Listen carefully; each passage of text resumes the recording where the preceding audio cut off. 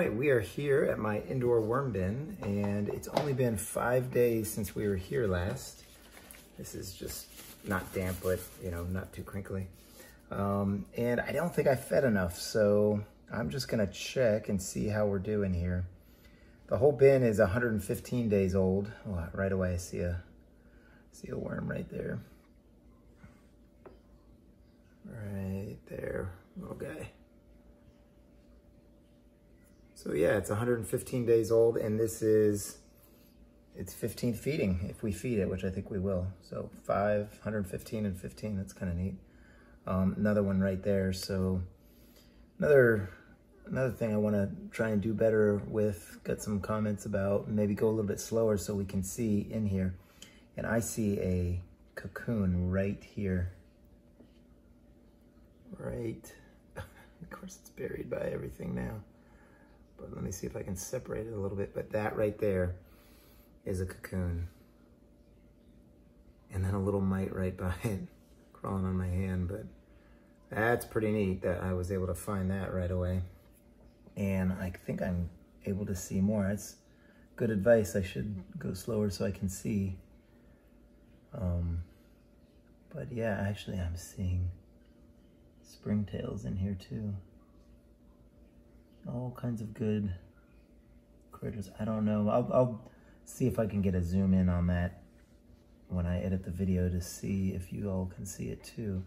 But let's kind of get our hand in here and see if there is any food. Oh my. Oh my. For this bin, this is this would be considered a worm ball, because as you know, it started with 50 to 100 worms. And that is about as close to a worm ball. And those are big guys too. Wow. Oh yeah, right in there. There's at least, oh shoot, there's probably 20. I was gonna say 10 to 15, but there's a lot of worms because I see little ones in here too. But that is fantastic. And yep, there's some of the food right there. So there is some food left. You know, and I wonder if the first couple days it's just kind of rotting, and then they really attack it on day like 4, 5, 6, and by the time I go on day 7, it's all gone. So by coming in here at day 5, I may be coming in when they have their little feeding frenzy. But that was a little bit of food, but it's not a whole lot. Oh, wow. We probably have what we consider a population explosion in here, because there are just a lot of worms, relatively speaking, in here compared to what I've ever seen before. Maybe it's because I'm going slower. But yeah, look at that. Look at that. Little ones, big ones. Oh, cocoon right by my thumb. Right here by my finger now. There's a cocoon right there. Hopefully you can get that. Wow, something is definitely happening in here. This definitely makes me happy. This little bin's gonna give me some good castings for my garden. Good soil amendments, good organic fertilizer. Look at this, everywhere. I don't know, you let me know what you think. Do you think maybe I can stop saying it's 50 to 100? I mean, is it closer to 200 now? I don't know, 150? Not so much over here, but still some. This is really good. This is really good. This is what I was hoping for. Now this is probably some of the coffee. I'll kind of push that around a little bit. This is a pepper, it looks like. Some worms around it, so that's good to know. Oh yeah, there. And the moisture is perfect. Look at this. There's worms all over here. This is fantastic. Oh, I'm really proud of this bin. Really proud of this bin. Now the question is this just kind of a novelty bin, or can it be useful? I mean, certainly it wouldn't be a big, and another cocoon right there, and another one in here.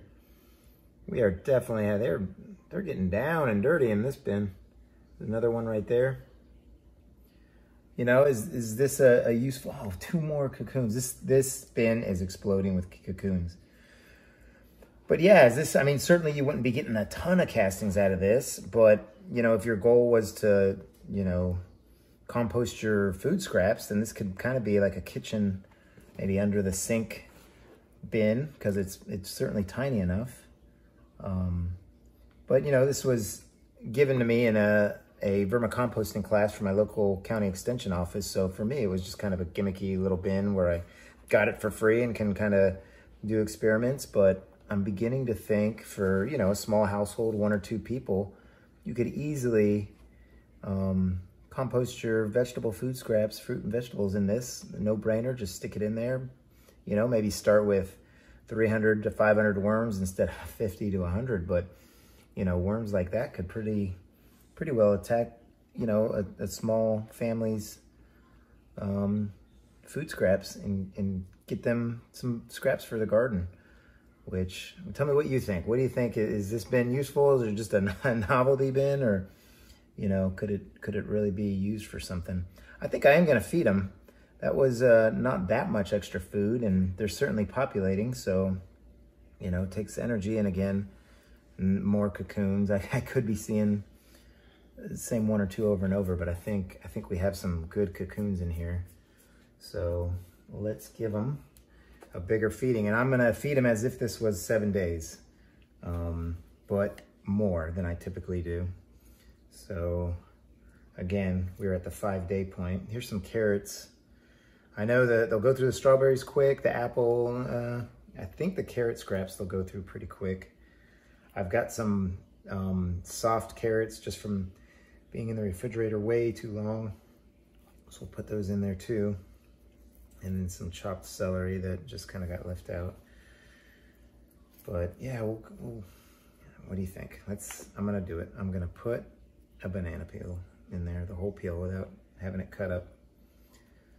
But this is a sizable feeding. I bet you when I check in on 7 days, I'm still gonna see some stuff, but I cannot resist feeding them more. I love this. But yeah, while I do this, I'll get the coffee in next. And if you enjoy this video, be sure to subscribe if you haven't yet. And on my channel, I've got 3 playlists, 1 for each bin. And from there, you can check out the videos from start to finish castings. And if you ring the bell, then you'll get notified when I have a new video up. Let's put the pulverized eggshells. Oh, that was a lot. I didn't mean to quite put that much. But either way, they'll use it for their digestion.